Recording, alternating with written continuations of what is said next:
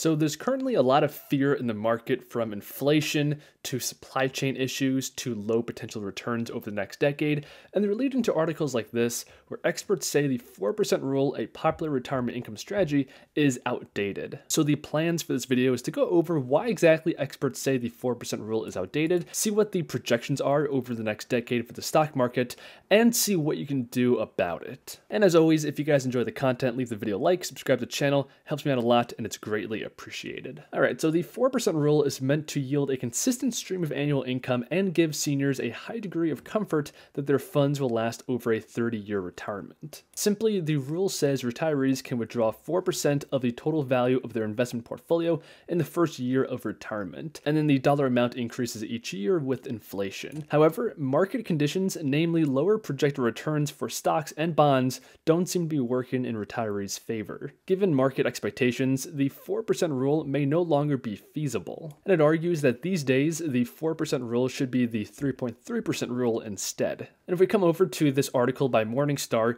we can see what those projected returns are over the next decade. So here we can see companies like BlackRock, JP Morgan, and Vanguard giving their projections. And we can see that for US equities, all of these companies are given the annual returns at a very low figure, around 5%. Vanguard is only 3.7 to 5.7% returns per year. And if this pans out to be true, this is going to be a huge departure from what a lot of people are currently used to. I mean, over the past 1 year, the S&P 500 went up 29%. So going from this to 3 to 5% per year is going to be a massive change in the market. Now, this article from Vanguard gives some reasons and insights into why this might be the case. Why today's valuation expansion limits future US equity returns. Just as low valuations during the global financial crisis supported US equities' solid gains through the decade that followed, today's high valuations suggest a far more difficult climb in the decade ahead. The big gains of recent years make similar gains tomorrow that much harder to come by unless fundamentals also change. So essentially, the argument being laid out here is that the valuation of the US equity markets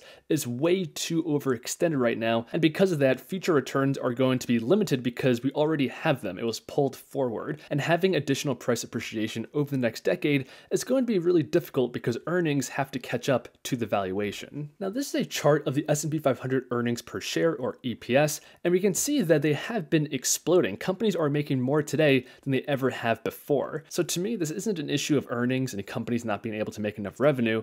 Rather, it's just the valuation that the stock market has right now. If we look at the S&P 500 price to earnings ratio, it's near an all-time high even as earnings is increasing. And that's why so many articles are predicting that the next decade is going to have subpar returns, because the earnings of companies is going to have to catch up to their current valuations. Even the Wells Fargo security head of equity strategy is predicting that Wall Street will stage a vibrant year-end rally and then see losses in 2022. He's quoted as saying, "You're going to bring equities to a level that they can't sustain." So we all know the stock market returns over the previous decade was essentially something like this. It was straight up and to the right for the most part. The issue is many people are predicting that the fair value is something more like this down here. So this blue dotted line indicates the actual earnings growth of the companies in the market. And there's just a huge disconnect right now between the valuation and those earnings. And because of that, over the next decade, the valuations of these companies is going to have to flatline a little bit until the earnings catch up to the insane valuations that the stocks are currently at. And that's going to ultimately cause subpar returns over the next, say, decade. That's why if we come over to this article, which is titled,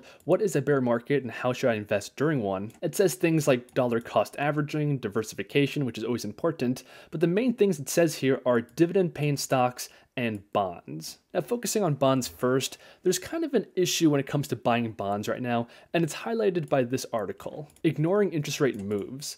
So interest rates and bond prices have an inverse relationship with one another. As rates go up, bond prices decline and vice versa. So the best time to buy a bond is when interest rates are very high, and if we look at the 10-year treasury, currently interest rates are at an all-time low, so it's a very poor time to buy bonds according to most people. So that leaves us with dividend-paying stocks. This article is what happens to dividends during recessions and bear markets. So dividends have historically been much less volatile than stock prices. So this is a chart of the S&P 500 dividend growth from 1900 to 2018, and we can definitely see some fluctuations to the up and the downside. But if we compare this versus the next chart, which is the S&P 500 change in price from the same time time period, we can see much greater fluctuations. And keep in mind the y-axis has a different scale in this chart. But this chart is probably the most revealing. So this is every recession and bear market in recent history, along with the peak S&P 500 decline during these periods and the S&P 500 dividend change. And the average over all these bear markets is that the S&P 500 declines 31%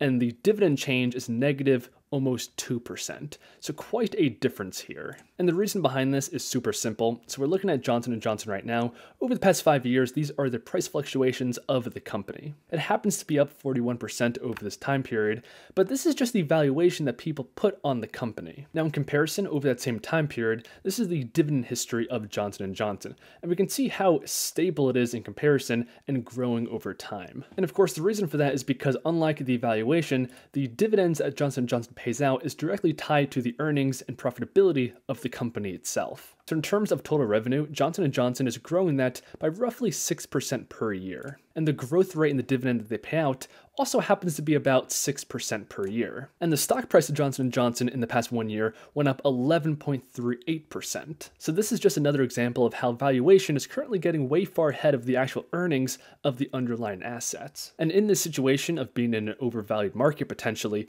dividends are way more grounded and stable. So to summarize, this is the current situation. Companies' earnings are at an all-time high, which is a great sign for the economy. The issue is the valuations have far outpaced that earnings growth. And the analysis of the situation is that additional price appreciation might be limited and unsupported by earnings. However, dividend payments are independent of valuations that people put on stocks, and they are connected directly to earnings of a company. Now, coming back to these projections of the market over the next decade, take all this with a huge grain of salt. Even though they're coming from big names like BlackRock and JP Morgan, most likely they are extremely wrong. Historically speaking, that is their track record. The only thing we know for sure is that valuations are going up faster than the earnings of the underlying equities. But of course, anything could change and nobody knows what's going to happen over the next decade. And that's why diversification is such an important thing in investing. And if I come to my portfolio, I have an even split between growth and income assets. I do personally have a conviction that the returns over the next decade are going to be a lot less than the previous decade, but that's just a hunch. I have no idea what's actually going to happen, and that's why I hedge my bets in my own portfolio by investing in all kinds of equities. To me, as long as the asset has a bright future and has a modest valuation in the current moment, I do not mind dollar cost averaging into that position. So that's my strategy, but let me know in the comments down below what you guys think of the current situation and what you're doing in your portfolio. If you guys are still watching and enjoyed, definitely give the video a like, subscribe to the channel, all the YouTube stuff, and I'll see you in the next one.